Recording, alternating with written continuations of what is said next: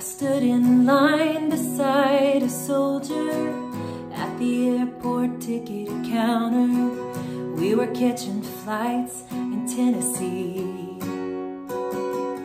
We made a little easy conversation. I asked his destination, another tour of duty in the Middle East. Then he asked me where I was headed to. When I answered home, he just said, "Lucky you." And I thought, lucky me. He's right, I sleep in my own bed at night. I got everything I need and more, all that he gave up to wear that uniform. Lucky me. While he fights a war, I'll live the life he's fighting for. He is the brave, I am the free.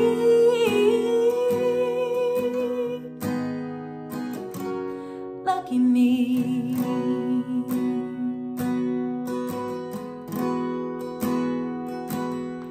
I stood there silent, and all I heard echoing from his two words were all the things he didn't say.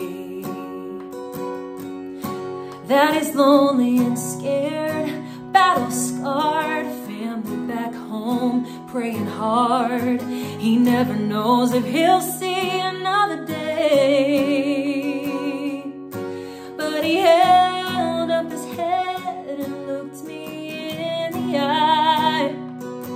And right there in those two words, I could hear a soldier's pride. And I thought, lucky me.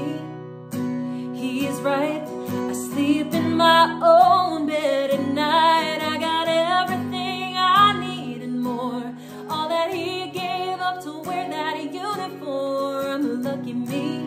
While he fights a war, I'll live the life he's fighting for. He is the brave, I am the free. Oh, lucky me. I tried to thank him before we parted ways, but the best I could do was a tear rolling down my face. Lucky me, that's right. Freedom comes at a heavy price. We don't all pay our equal share or know what it's like over there. Lucky us, the ones at home, while others go to the battle zones.